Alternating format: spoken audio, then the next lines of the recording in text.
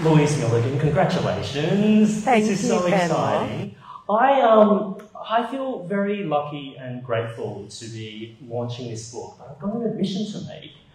I didn't necessarily think that I was the target audience for such a book, and that's not because of crime or thrillers. I think I'm just a wuss. But I was so completely taken in by this novel that you've got.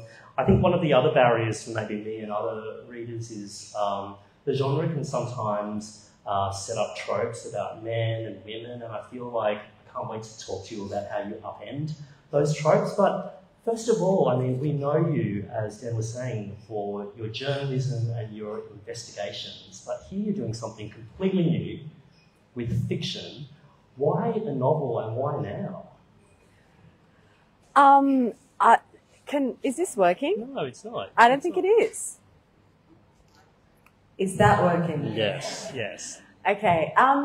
So, I mean, I actually started writing this quite a long time ago, back in 2015. And I had just covered the Jill Meagher case, the Irish-Australian woman who was murdered in Melbourne, and I was the first person to interview her husband, Tom, who was a really, really lovely person.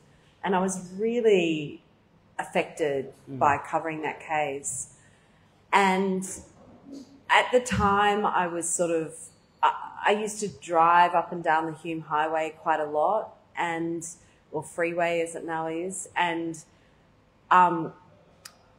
not that long after that, I was during one of the summers, like I think between 2014 and 15, I was driving up the Hume, and I had also been working on a bunch of stories about police with post-traumatic stress disorder, and many, many years before that, back in the early 2000s, I had covered a coronial inquest about a young man who had thrown himself off the Pheasant's Nest Bridge. And I'd always found that stretch of country very sort of Australian Gothic. And I found out more that, you know, this was a place where a lot of people had lost their lives, you know, many of them because they jumped off.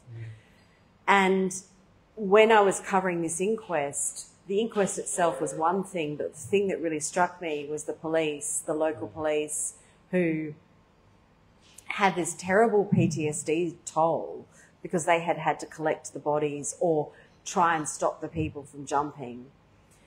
And I had written a story for The Australian where I was then working, and the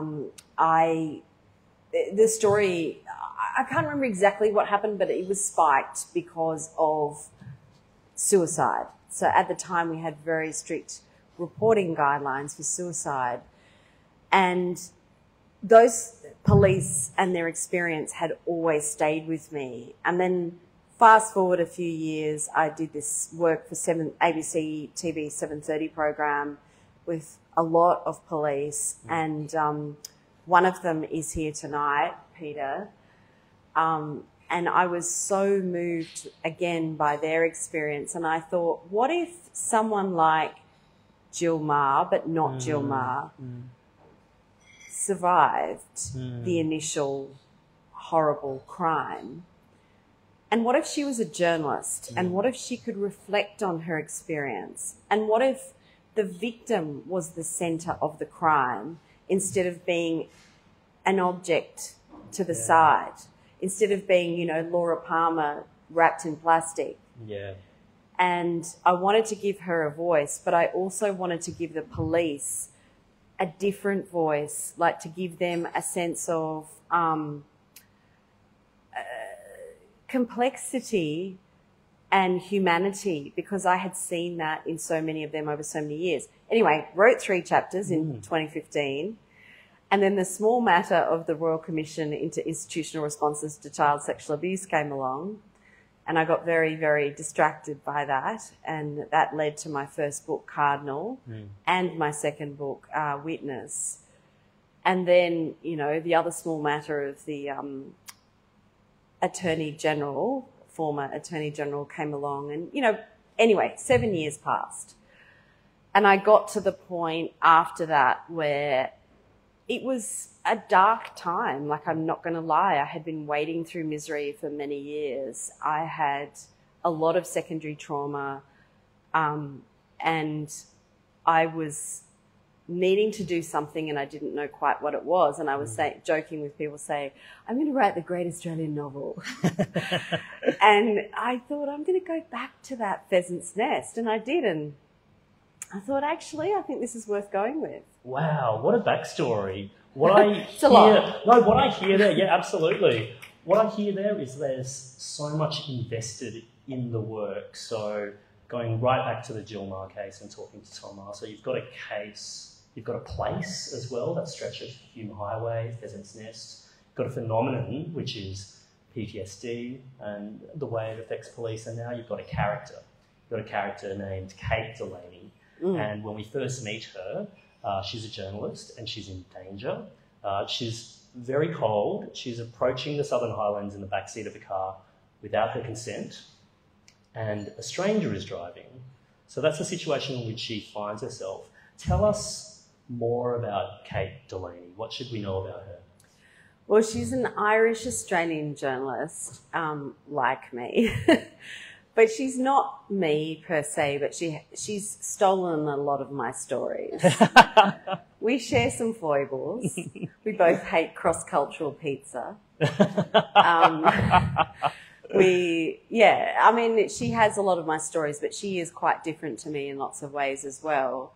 But the reason I wanted to make her a journalist is because I thought that a journalist as a victim would be so much more knowing, not just about the criminal justice process, but also about the media process and how this was going to play out, and how, you know, she's attractive, ergo she's gorgeous, you know, she's well known, ergo she's a celebrity. Like, it's this kind of thing.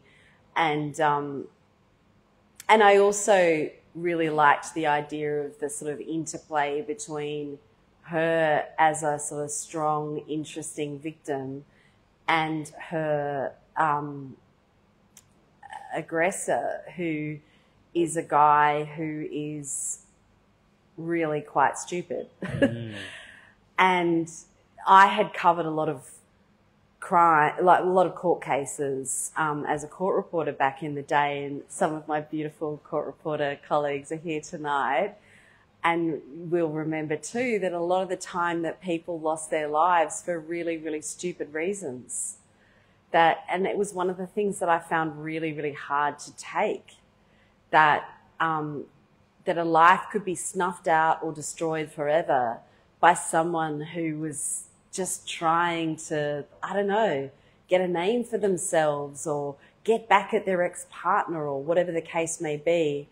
And that most criminals were not like diabolical masterminds. Yeah, I DM'd you when I was in the middle of the book because I was like racing through it. It really is one of those books where you feel like you've stepped off a coral reef and you've been taken by a rip, like you just need to race to the end. But when I got to the middle, I DM'd you and I said, hey, one of the things I'm really appreciating is that this guy is not Hannibal Lecter, like a diabolical mastermind, or some sociopathic practical genius like the guy in Happy Valley, as much as they're incredible villains, obviously, but that he's actually a loser and a bit of a dead shit.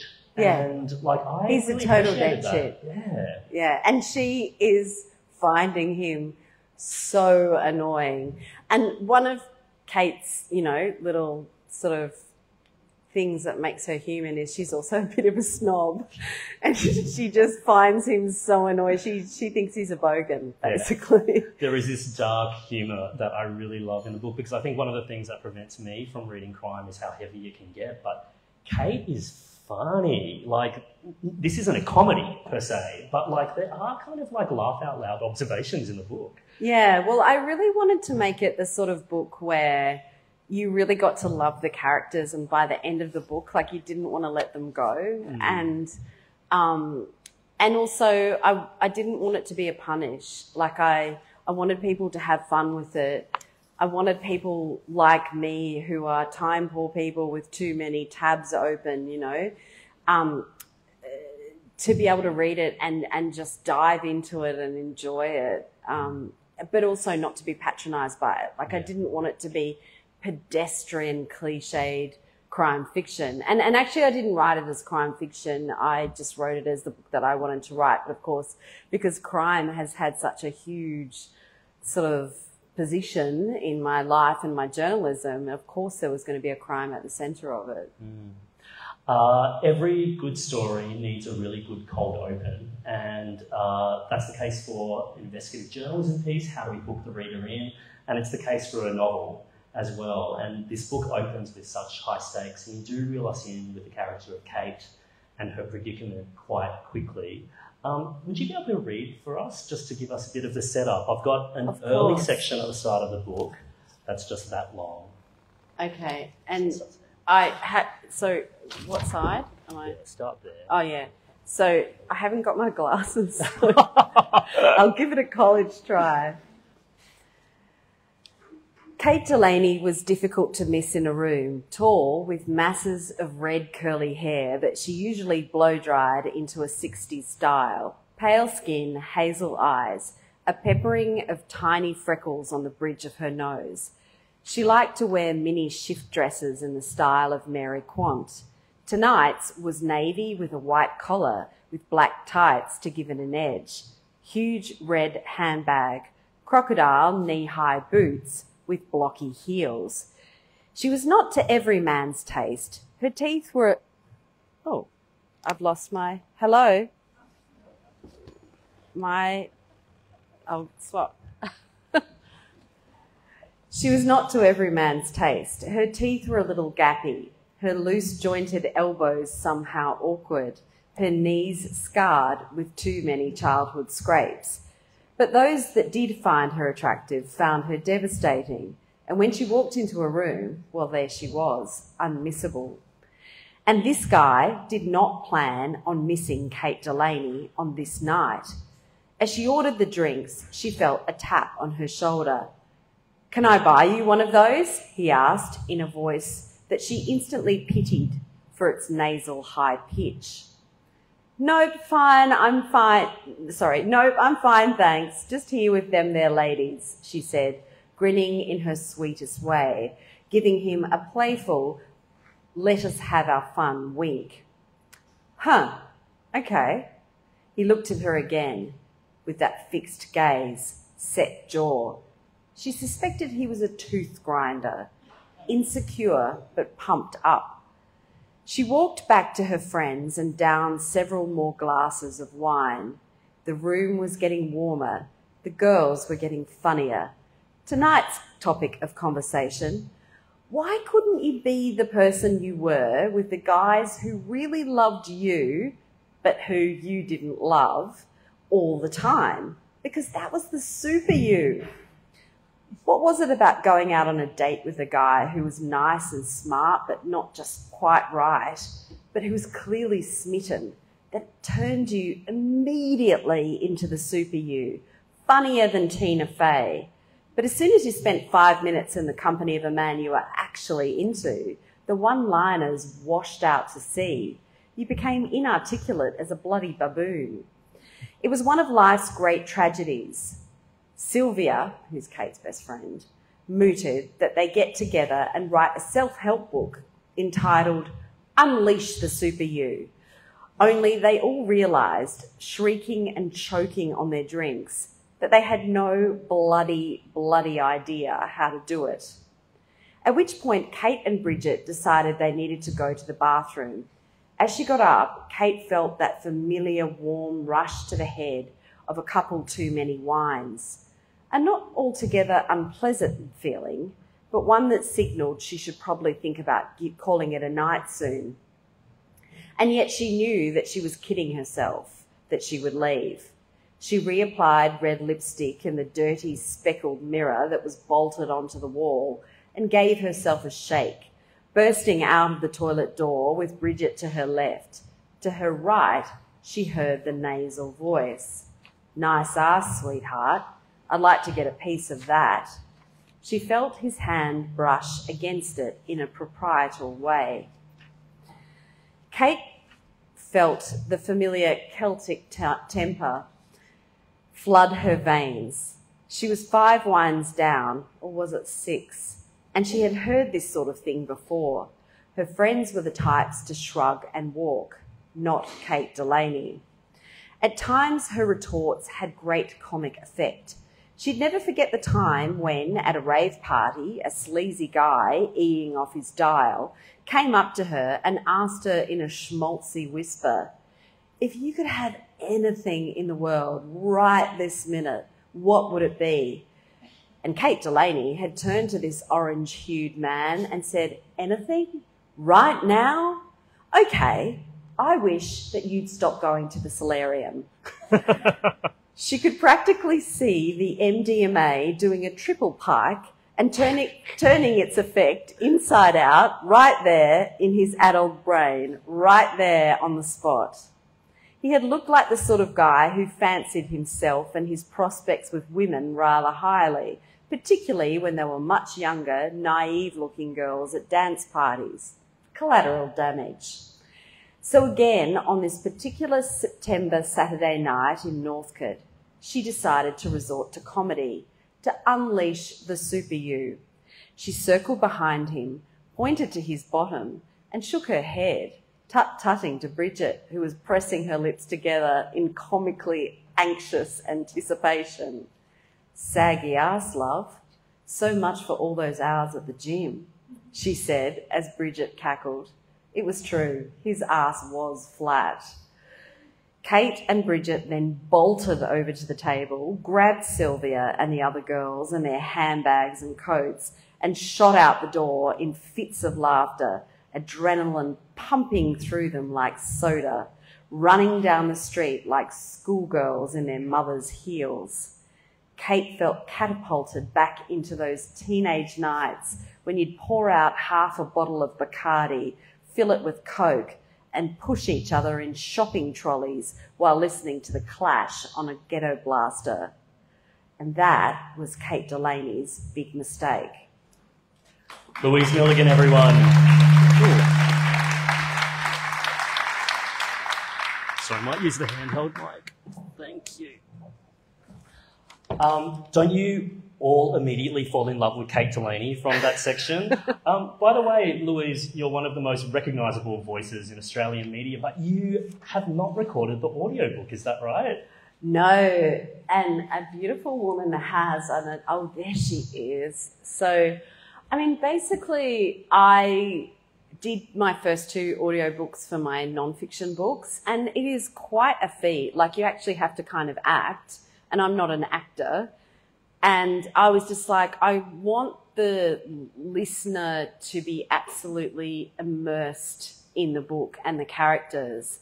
And so I approached Sasha Haller, who is, as you all know, an absolutely incredible Australian actor. And to my absolute delight, she said yes. And she's done such a wonderful job. And I'm so glad she's here tonight. And she's also just been a really beautiful supporter of the book in general, and could I have like a huge round of applause? Sasha Haller, right there, everyone. For this amazing woman. Love you.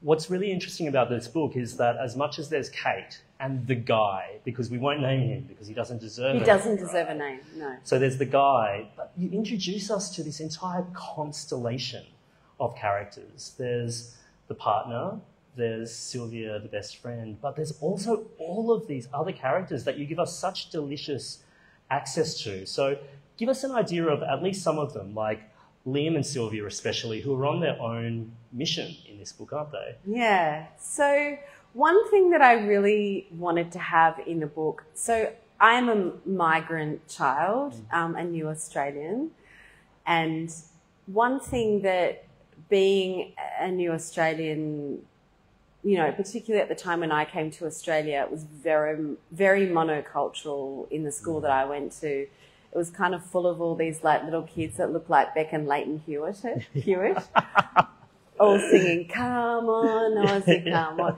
I know that, like, I don't want to trigger you, Ben, but... Oh, yeah. No, I'm taken back to a very interesting place in my mind right now. Yeah.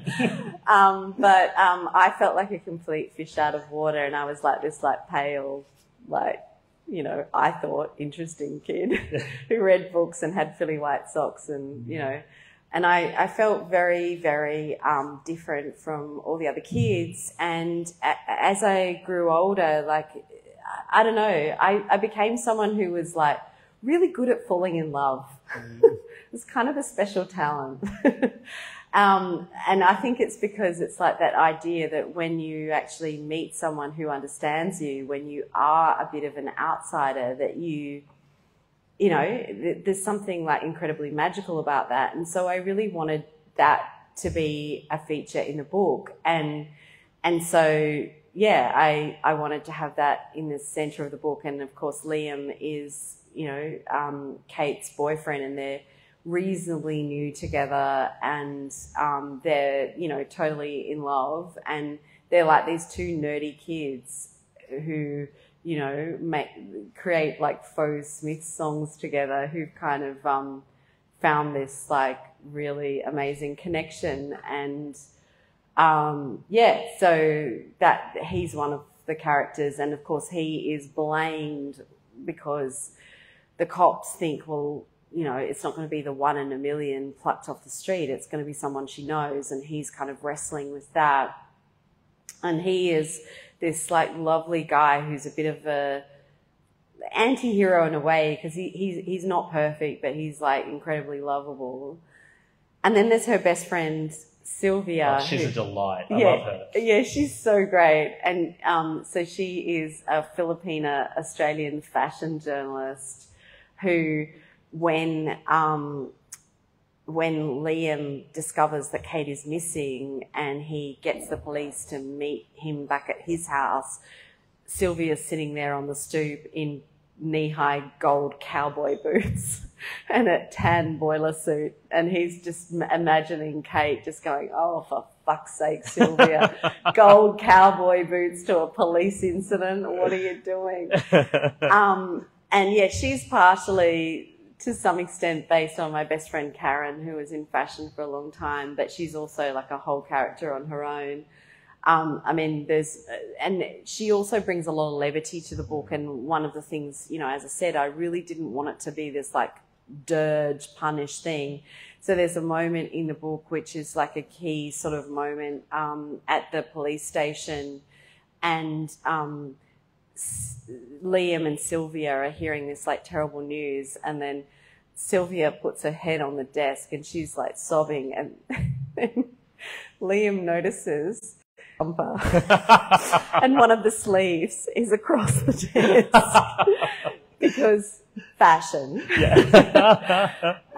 So there's her as well. Yeah. I mean, you introduce us to a lot of the characters, but what I also found really interesting is that you give us their point of view as well. So even if it's just for the briefest moment for some of them, but for all of them, you do give us access at some key points. And I found like the access to police perspective really, really interesting. You mentioned before that you worked alongside police officers, current and retired, and detectives with those sections of the book. What was it about the police experience that you wanted to portray that might be surprising to those of us who have thankfully never had much contact with the police? Well, I think the police do a job that most of the rest of us can't even begin to imagine. And I think a lot of the time they get a bit of a bad rap because of, you know, things that they deserve to be called to account for. But what I have seen through getting to know many, many police over many years, that I didn't want them to be cardboard cutouts. I didn't want them to be cliches. I wanted them to be flawed but also, you know, lovable characters. And was there stuff about the police investigation process? Because you know the media, you know Kate's world, but was there stuff about the actual process of how crimes are investigated that you wanted the reader to know? Yeah, I mean, I did talk to some current and former detectives about, you know, certain aspects just to make sure that I didn't get things diabolically wrong. But I will say that the book is not about a police investigation. It's not like, for people who think, oh, I'm going to get a, you know, whodunit with a twist. You know, it's not. That's not the main thing. It's about these characters and how they cope with this situation. Yeah. Were there touchstones for what you wanted to write? Because as you said at the start, it was like not your intention to go out there and write a crime or a thriller. You wanted to write the book that you wanted to write. But were there some reference points in mind where you're just like, if I got the chance, it would be that kind of book? Or was it a rejection of like certain types of books that you wanted to do? I honestly, like, I really, the whole thing was just a happy accident. Like, I didn't at all have any particular plan, or, you know, it was just like, this is what wrote itself. You cannot tell other authors that. They're going to be so pissed off. Sorry, like, other authors. It authors. happened by accident. No, but it really did. And I mean, like, yeah, I mean, I wouldn't lie, Ben. No, it just sort of came out of me. And, you know, it started, like, when I came back to it many years later, I had COVID and I wrote 6 chapters in a week in my COVID bed. And then I was just at a gallop, you know, and then these people were, like, living in my head. And I was like, oh, that's what Liam would do next. That's what Kate would do next, you know. I mean, that is so admirable, but again, a lot of other people are going to be annoyed. Like, when we all had COVID, we were not writing a novel, but we are not Louise Milligan. I know it sounds all terribly A-type personality of me, but it's actually not. Like, it was just something that I really wanted to do, and I had so much fun doing it. And it was, like, in all seriousness, it was huge therapy for me because I was in a really dark place at the time. I needed to do it. I needed to have an outlet. Yeah. It's interesting to hear you talk about, like, the writing process as therapeutic, because often when people write nonfiction, especially memoirs, that's the question they're asked. Was it therapeutic for you? And I'm interested in how, like, writing fiction is therapeutic, and like, how did it change you? Like, who were you before writing this book, and how did it transform you in the process of it? I remember that there was someone that I was dealing with quite a bit for work at the time, because I was in a bit of a dark place, and she would say to me, every single time you talk about that book, your whole face changes, you know. I don't know. It just had to be. Like, I can't find a pithy way of saying it. It just is what it is. And I had waded through a lot of misery, like, in the stories. And then I'd been subjected to this, like, ridiculous campaign from these stupid culture warriors who just would not stop. And I just needed to have something outside of that. And this was the perfect thing. So a book about someone in danger kind of becomes for you a point of safe harbour. So a book about, you know, kidnapping and sexual assault, and it became this beautiful thing for me. Well, I've got a theory, right, which is that if you are a storyteller in any way, shape or form, you have muscles that you can apply to other forms of storytelling. And you've been working in investigative journalism and book writing for quite some time, but within the non-fiction realm. How did that work help you do this? I've got a lot of yarns, Ben, a lot of yarns, and just, so much observation of people and characters. I felt like I was like a magpie, just collecting things and, you know, going to the sort of bottom drawer of observations. And there's just so much there over, you know, I've been a journalist for 24 years. And I'd always wanted to write a novel, as much of a journalistic cliche as I admit that is. I had always wanted to write a novel since I was a little kid, like long before I wanted to be a journalist. And my mum always said that I would. And I, you know, just life got in the way, journalism got in the way, you know. And I sort of came to it in a roundabout way. And when I was writing my non-fiction, I wanted to write that in a quite literary way. Like, I didn't write that in a, you know, that very sort of factual sort of way that a lot of non-fiction is written. So I guess it was sort of inevitable that it would eventually happen. So when you're talking about magpieing, when you're talking about bowerbirding, like, are there ever things that you encounter in journalism that, for legal reasons, for reasons of balance, fairness and objectivity, where you're like, I can't use this, but yes. I know just the place I can put it? I could tell you, but I'd have to kill you.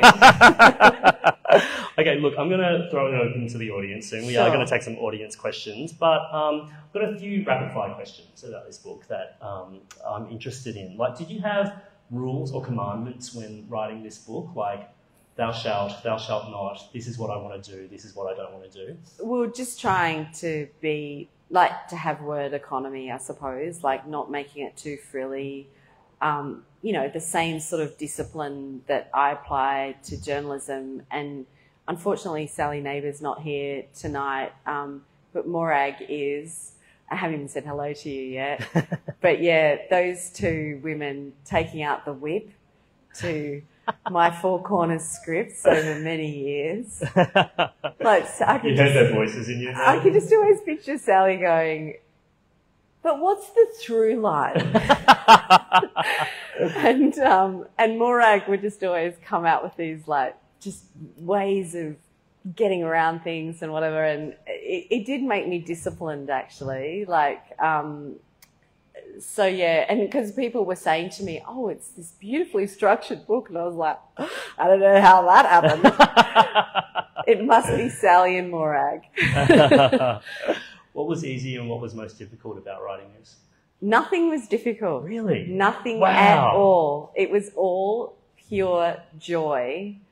And what was easy? Everything. Because I just loved it. I loved it. I loved every single minute of it. And, I'm writing another one now, although I've had to have a bit of a pause because, again, the small matter of Cranbrook came along and took over my life for a few months. So, Okay, so good tip for anyone who finds fiction writing hard: be one of the country's best investigative journalists for decades, and then you'll find it very easy. Also, I think, like, all I did was, like, kind of give up TV for a while. Like, I stopped watching, Netflix shows, and I obviously didn't read. Things you want people feel inspired by Kate Delaney's refusal to be a victim, but to be a survivor, because the epidemic of violence against women in this country and elsewhere has got to stop. And I just wanted to lift up, a person at the centre of this. And the perpetrator is nothing and the victim is everything. Yeah, right on. Hey, Louise, my final theory, this might sound a little bit strange, but I think you are the Beyonce of Australian storytelling at the moment. And the reason why is... I don't think you're ready for this, Nelly. The reason why is Beyonce's got a new album, Cowboy Carter, out, and a lot of people are saying... a lot of people are going to come to Beyonce who love country, who didn't think they were Beyonce fans. And a lot of people are going to come to country who didn't think they love country, but they're Beyonce fans. And I think with this book, a lot of people are going to be turning to a genre they've not necessarily read before, and a lot of people are going to be coming to you because they're fans of your work. And I think that's a massive achievement. Oh, I love you for that. Thank you. Congratulations. I never thought of myself as the Beyonce of anything, but there's always a first. Someone get her a cowboy hat. Thank you so much, Louise. Let's take some audience questions. I think there may be a roving mic. Yes, there's one there, so don't be shy because we are not. We are hello, not ABC shy. staff member. Hello. Hello, I do first have a question, but let me see if my manager's here first. Okay, I think they're not here. What's your name? Please introduce yourself. My name is Wayne and Louise, conversation on the phone. So my first question is, considering ABC has such a strict policy on social media and stuff, how do you convince them to let you write a fiction? Sorry, I didn't hear the very end of that. How do you convince them to let you do a fiction as also like one of the top investigative journalists? Okay, so the question is, ABC has such kind of like rigorous standards with what you can and can't do as a journalist for the ABC. How did you convince the national broadcaster, the national public broadcaster, to let you write fiction? Well, it's a well-trodden path. There are a few ABC journalists, including Michael Brissenden, who was at Four Corners before me, who has written crime fiction, but also because I'm just making stuff up, right? What could possibly go wrong? Thanks so much for your question, Wing. Is there another question? Where's the mic? Is this... Sorry. Over This there. lady over here? Was there a question over here? No. Oh, no, just enthusiastic. Oh, there's over a here. question in the centre table facing us.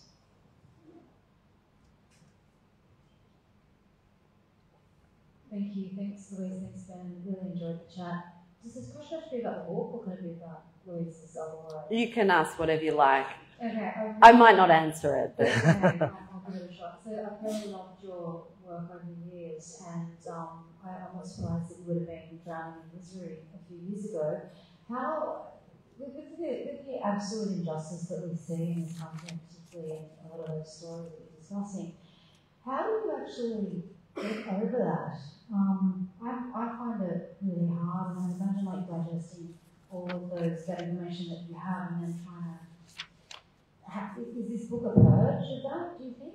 A reclamation, if you will? In a way, it is. I mean, one of the things that I've always been struck by, I've now spoken to hundreds of survivors of sexual crimes through my work, both through, my work for the ABC, but also through meeting people through my books.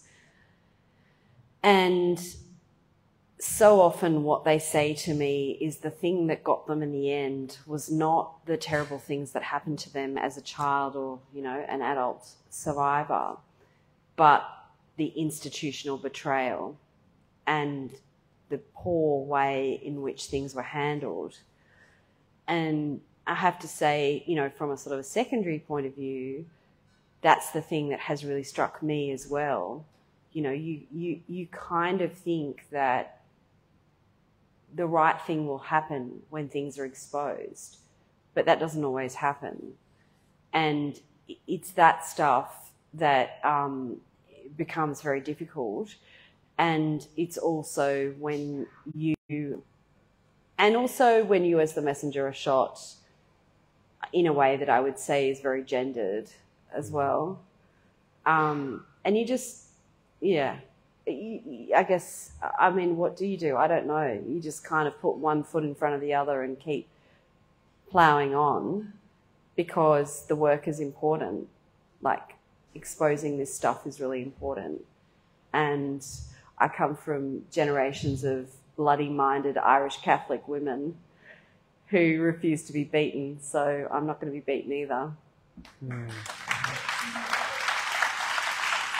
Thank you for your question.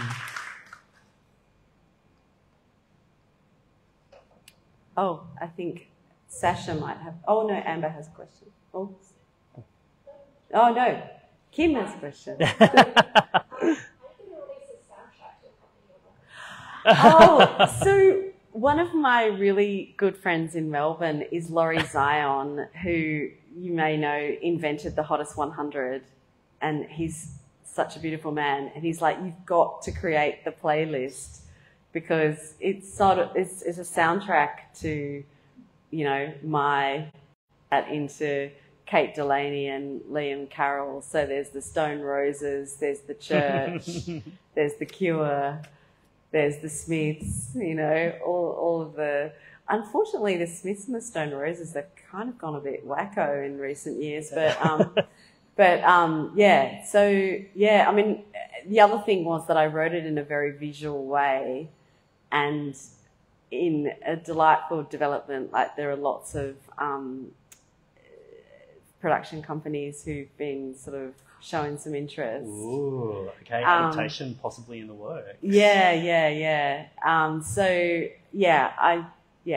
I might just put up a Spotify list. I'll get onto that.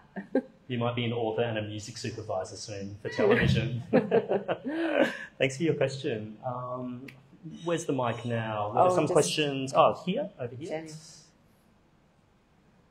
Dan's doing the rounds. Louise, did you have And 1 book deal, a 2 book deal, a 10 book deal, and is the next book a sequel to this one? I have got a 2 book deal. Yeah. And I am writing the second one, and yeah, there are some connections. Same cinematic universe. It's very different in lots of ways, but as my protagonist is Irish Australian, this one, a lot of it will be set in Ireland. Ah, good question. Very good question. An Irish question. As a fellow Hibernian, are drawn to writing fiction, and why are we so bloody good at it? That sounds like a Dorothy Dixon friend. I mean, it's in our bones, right? It's in our culture. Like, I mean, my mum has 10 brothers and sisters, and, you know, from when I was a very small child, you know, part of the evenings together would be about storytelling and singing.